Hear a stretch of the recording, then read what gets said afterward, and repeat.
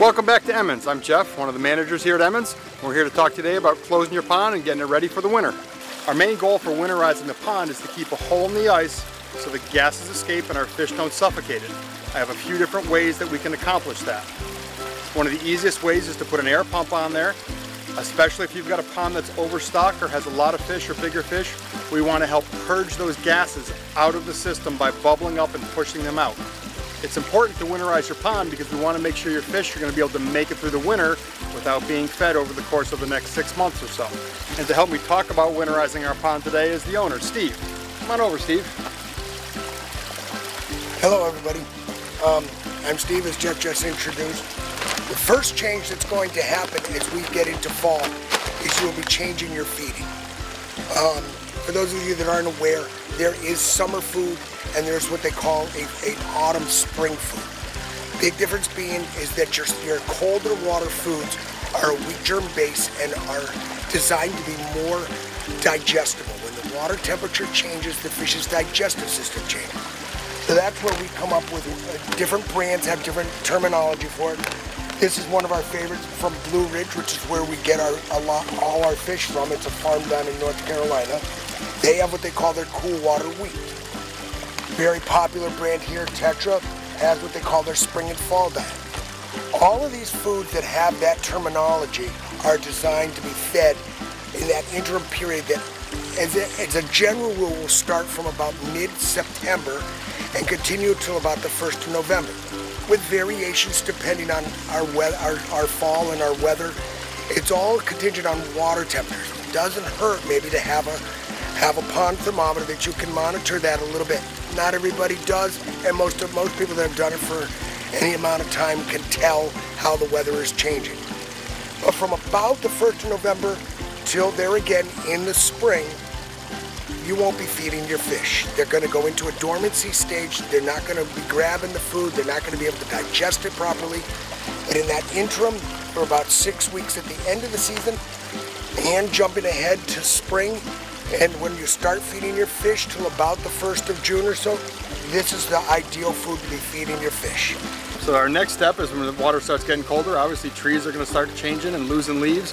We want to try to keep those out of there to keep less buildup and debris in the pond that help build up those gases in the winter that we're trying to avoid.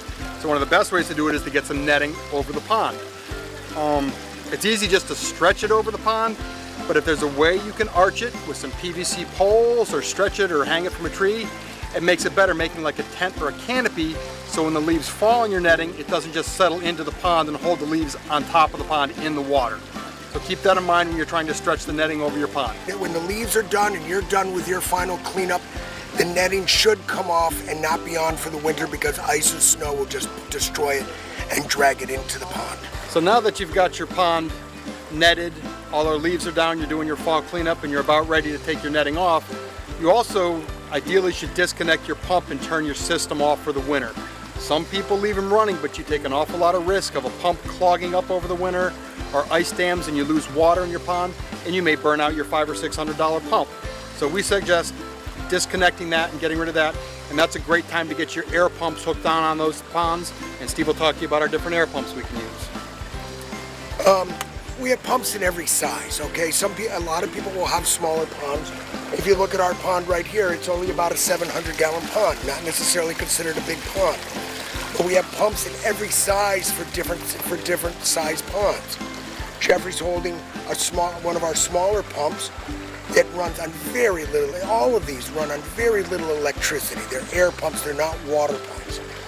So we could start with this, or go to something that's a little bit more, I hate to use the word industrial, but heavy duty, okay?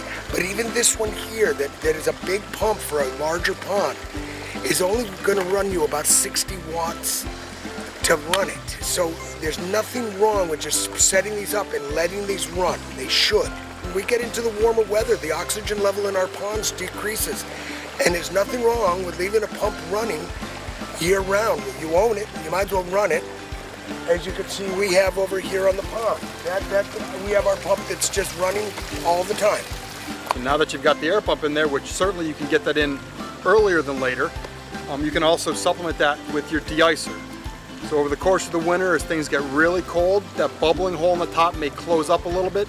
That's where it's nice to have the de-icer in there to make sure we melt that hole and keep that hole open so the air pump can keep forcing the gases out.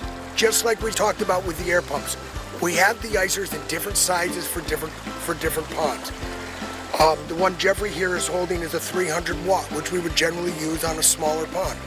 And being only 300 watts, some people might just plug this in and leave it for the season along with their air pump. This one here that I'm holding is 1,000 watts. It's going to be fairly cost prohibitive to just plug this in at the beginning of winter and leave it running. So you want to leave your cord accessible.